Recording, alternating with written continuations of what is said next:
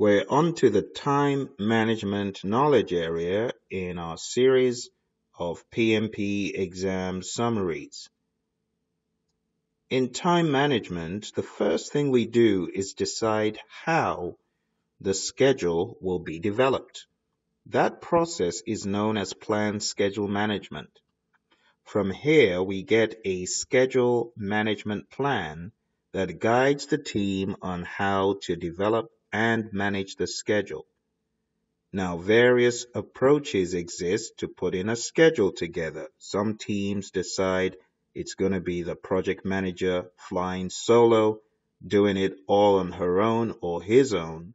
Other firms say, not so quick, project manager. You need to call in the people actually doing the work, the project team.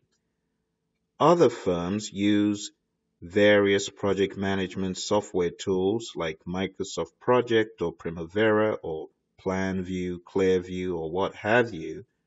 But in this process, we decide which software will we use and which team members will participate in this process. We also decide the units of measure, weeks, months, days, years. After we get this schedule management plan out from this process, it becomes an input to our next process, define activities. As an output of define activities, we have a list of activities to be carried out. We also have activity attributes, which I'd like to call metadata, as one of my students, Norm from NASA, called it, and I've since used the term. It's activity metadata, further descriptions that extend the understanding of the activity. We also have, as an output from defined activities, milestone lists. These three are very important outputs that we will use in other processes of time management. And that takes us to sequence activities, where we take that activity list and then we sequence the order of occurrence of these activities. We use our finish to finish, start to start, finish to start, start to finish, mandatory dependencies, discretionary dependencies, internal and external. All that stuff you read about is used in sequence activities. The major output of this is project schedule network diagram. On your exam, you will be tested on dependency types, relationship types such as finish to finish and start to finish, and also network diagrams.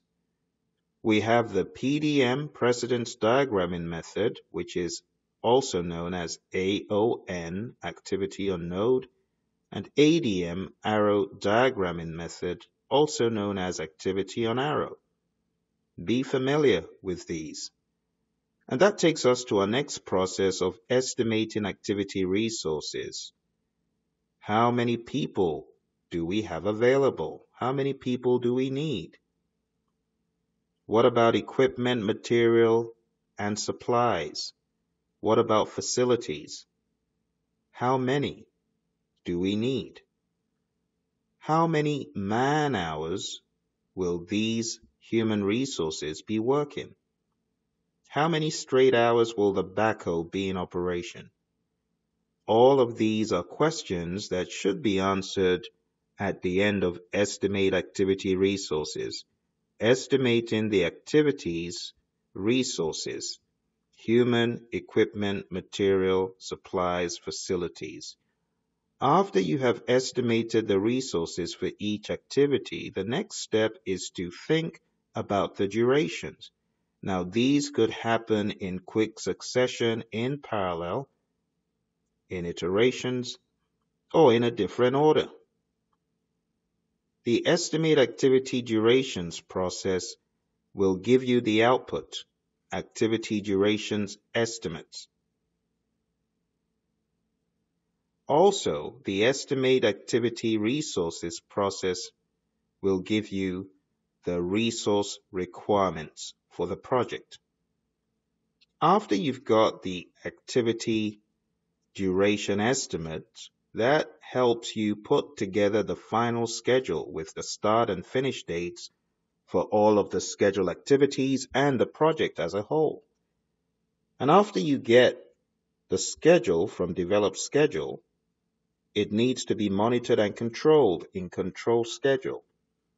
From controlling the schedule, we get schedule forecasts, which then become an input to the monitor and control project work process. I hope this gives you clarity on how all of this weaves together, but don't forget, the critical path and critical chain are extremely important topics to master in this area. Duration buffers, broken down into feed-in buffers and project buffers, are also important for you to master as part of the critical chain method.